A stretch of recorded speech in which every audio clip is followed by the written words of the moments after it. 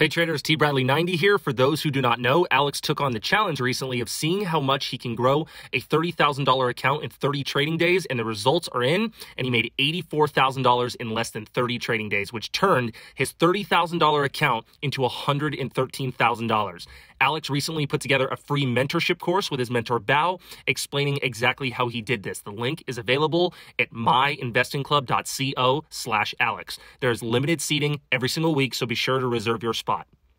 As a very special gift to our YouTube viewers, I want to announce something very special. This is my personal phone number, my personal number that I am putting out to you guys. If you have any questions about joining MIC or on the fence about joining our wonderful club, you can contact me now directly and personally, and I will get back to you. I think there's a lot of bad connotation in scalping, and I want to get into that. All right, so let's, what do you mean it gets weird? Is it still good? Is it clear? Is it coming across clear? I don't want to start this before. Okay, right on. All right, let's get started. So today, we're going to talk about the key traders of the week. If we have time, I want to get to your trades. Last time we didn't really have time, but hoping that we get to do that. Cool, Brandon. Then we're going to talk about the market sentiment, as we do every single week. This week, there's quite a bit to talk about on that. And then we're going to get deep into scalping. And at the end of the webinar, we're going to finish the webinar with Q&A. And you can ask any question, and I'll try to get to it if it's pertaining to what we're talking about. Okay, so IMBI was a trader late Friday, I believe. And so fitting, I don't know how this works out, but like fitting, like this was open scalps, right?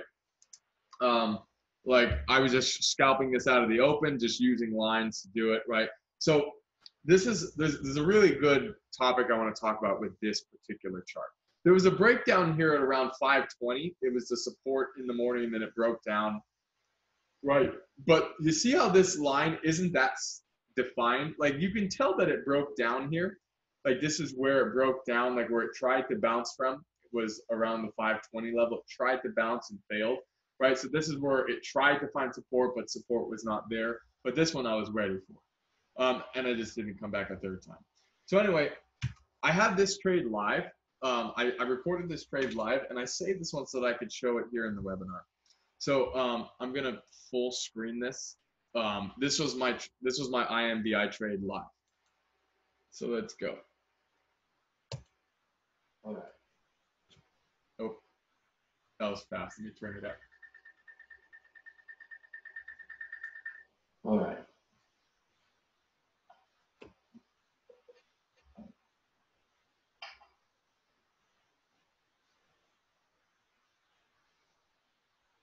Got drilled on IMBI.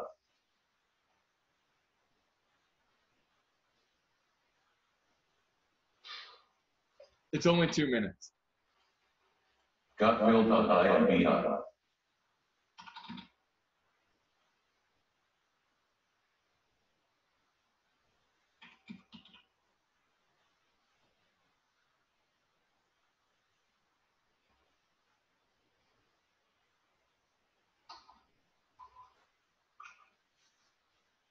Got drilled on IMBI.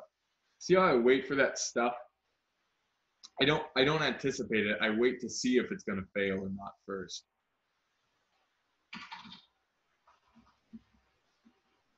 Got drilled on IMBI.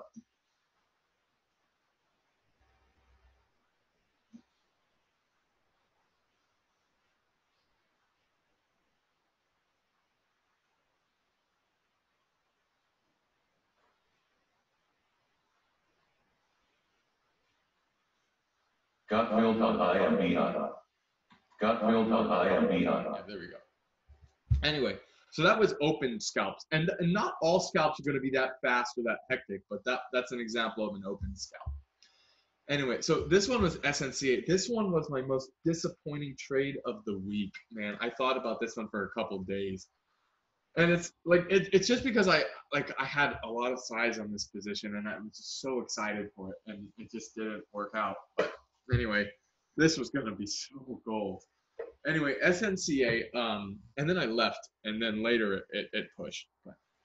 Anyway, so SNCA started as a first bounce trade. Now I was really excited about this one because this was a strong stock, right? We're up from 130 to like 260. We're already up 100% on the day. And like I talked about in the float rotation, on the float and market cap webinar last week, being up 100% does not mean we can't go to 200 or 300, right? NVAX, Alex, I think, traded this a lot better than me.